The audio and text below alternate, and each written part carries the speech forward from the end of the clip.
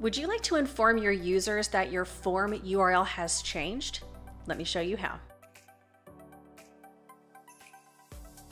Hey Jotformers, welcome back. I'm Kimberly, and you know what? It happens. Sometimes we send out a form and maybe over time we would prefer them to fill out a different form, but they already have the URL for that original form. So just for example, let's say this is the original form that we have sent out, but over time we want them to fill out this one instead. Now, one thing that you can do is you can send out an email blast and let them know that it's changed, but another way that you can do it is this way. Now, the first thing we want to do is we want to hide all of these fields. Now, if you delete them, you are going to lose all of that data in your tables, and I know you don't want to do that. So we are going to hide them all.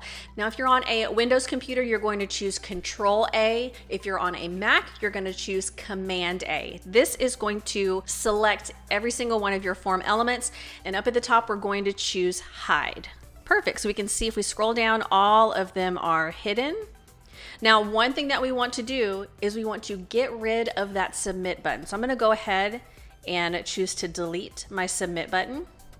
Perfect. Next up, we're going to head over to the left-hand side. We're going to add a form element, and we are going to scroll down, and I'm going to drag in the paragraph. And I'm going to click on it to edit. So when your users who already know this URL click on it or utilize it, they are going to see pretty much, hey, this URL has changed. Click here to go to the new form. So I'm gonna go ahead and put something like that in now. Okay, so I went ahead and put, thank you for visiting this form. Please click here for the most recent URL for the form. And then I put the link to that other form that I showed you earlier. That's the form that I want them to fill out. And so we are good to go. So let's go ahead up to publish and let's see what this looks like when someone utilizes that original URL. And there we go. There's no form elements, there's no submit button, only this link. So I'm gonna go ahead and click on this link, and it takes us to that new form that we want them to fill out.